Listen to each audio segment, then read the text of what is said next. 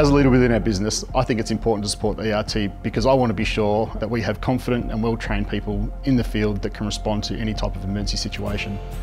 A major part of this is ensuring that our people are available to attend the relevant training as required.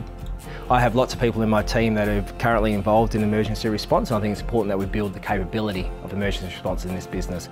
So for me, I always make sure that my people are released and we support them as much as we can because they're doing such a good service for this business and for every employee and contractor on our site.